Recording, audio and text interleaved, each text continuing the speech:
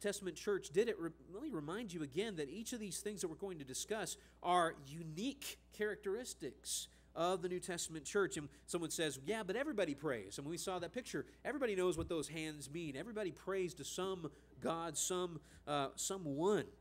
But there's something different about the way the New Testament does this, the New Testament church does this. And so that's what we need to be paying attention to this morning. Let's go to 1 Thessalonians chapter 5, the passage that Stanford read for us so well this morning. 1 Thessalonians chapter 5, verses 16 through 18. 1 Thessalonians 5, 16 through 18. As Stanford told me, it's a short passage, but there's so much in just these 3 verses for us to think about. We're not going to think about all of it this morning, but when you put the 3 together, what does God want for us? What is His will for our existence here on earth? He sums it up in these 3 verses. At the end of verse 18, he says, this is the will of God in Christ Jesus for you. What's the will of God? Go back to verse 16. His will is that you rejoice always, that you pray without ceasing, and that you give thanks in all circumstances. That's His will. Rejoice always. I've recently picked up this quote from my cousin. She says, happiness is having a piece of cake, right? Nothing makes you more happy than having a piece of cake.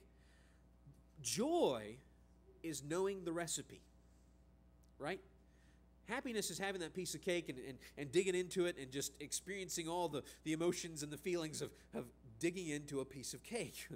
But joy is the long-lasting and abiding understanding of how that cake came into being, how you got to be the blessed person who got to eat that piece of cake. And I hope you're expanding this into the spiritual realm in your minds here. To rejoice always is to understand why you have reason to rejoice. That you always have reason to rejoice because you are blessed by God. You are here on God's time.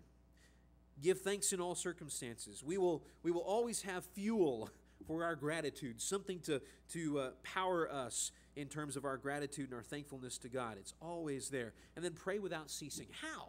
How can we pray without ceasing? Again, our overly literal minds go, man, that would be an existence where we're just talking nonstop. How could that possibly? And logically, we start to dismiss that idea. But do we understand the urgency of our predicament as sinful people? Without God's grace, we'll be lost. We'll be lost in sin eternally. To take full advantage of that grace, we must be in constant communication with the grace giver through prayer and through listening to the Word. When we fail to keep God's law, which is sin, He is ready at a moment's notice to forgive us yet again if we tell Him about it, if we tell Him what we did. 1 John 1, verse 9. If we confess our sins, He's faithful and just to continually forgive us of our sins. So if we don't want to worry about anything, we should pray about everything. That's what we've been learning in Philippians on our study on Wednesday nights, Philippians 4, verses 6 through 7.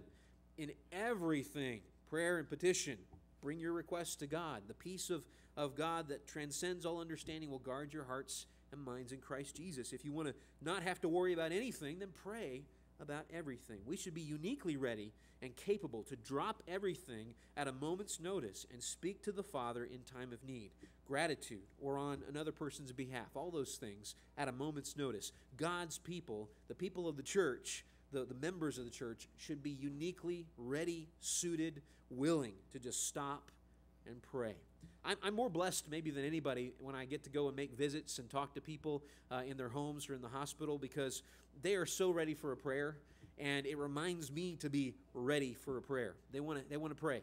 They want to hear someone talking to God and expressing their needs and their desires. 1 John chapter 3, verses 21 and 22. 1 John chapter 3, verses 21 and 22.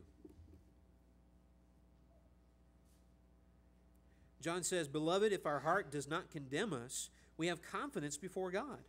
And whatever we ask, we receive from Him, because we keep His commandments and do what pleases Him. And this is His commandment, that we believe in the name of His Son, Jesus Christ, and love one another just as He has commanded us." When prayer becomes all about getting what I want, it is robbed of its real power, right?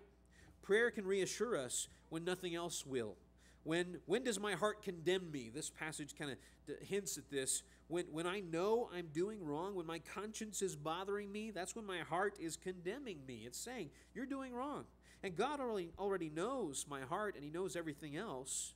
But when I know, when do I know that what I'm doing is right? Well, that's when I'm living righteously. I'm practicing righteousness. And then in those moments, the qualification here is that I can ask God confidently and be assured of a positive outcome. I can request and know that I can receive that because I'm pleasing God, I'm keeping His commandments. If I'm keeping God's commandments and I'm pleasing Him, my motives are pure, and I will be asking for what's best for God and His people, not for my personal gain.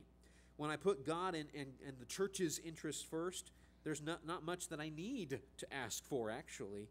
James chapter 4, this is going to sound kind of similar to what we just read. James chapter 4, verses 2 and 3. James 4, actually I'll start in verse 1.